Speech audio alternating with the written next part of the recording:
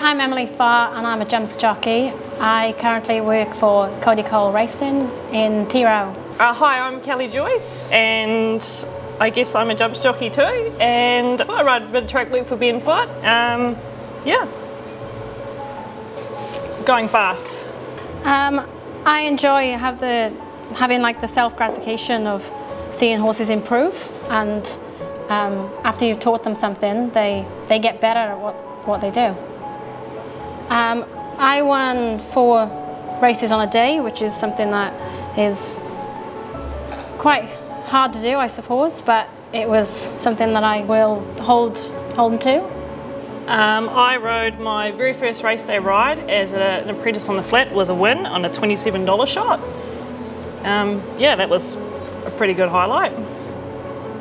At the moment, I'd say as a jockey, I like Rachel Blackmore. She's very successful, she's very humble, and she's very good at what she does. So I'd go her, but from the start, I'd say Mum and Dad, they got me into racing, and I'm very thankful for it. Mine would probably be my dad. He is sadly no longer with us. He passed a few years ago, but I was a daddy's girl and I got into horses through Dad, so yeah. Hopefully I'm making him proud. Ooh, Britney Spears. Yeah, I was going to go pop star too. Yeah. I'll go Shakira or Christina Aguilera. Ooh, no. I'm going to stick with Britney. Now, Britney now, not before when she was in a conservatorship.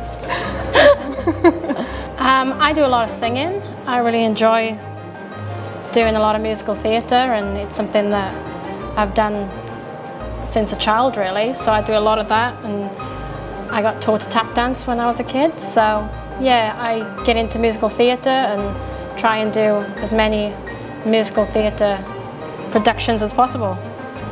Okay, I'm not as cool as that. I'm into TikTok. Yeah, you're a celeb. I do a bit of video editing on the side. Obviously to ride as many winners as possible, but I get really good self-gratification really from horses that have learned to jump and then go on and be successful over hurdles, and then obviously hopefully progress into steeplechasing. My goals at this point would just be to get a ride. But yeah, just to improve on, keep learning. It's a cool industry to be in. It's such a buzz. I'd just like to get a winner this season, would be lovely. To be patient, winners will come, and as long as you give a horse every opportunity, then it's one of those things that will help you to get better. But yeah, definitely it comes from hard work, so work hard and hopefully everything will fall into place. Mine is that it is not my business what anyone else thinks of me. Just to carry on with my own self and do the best I can do in whatever I'm doing. Stop laughing. Stop laughing.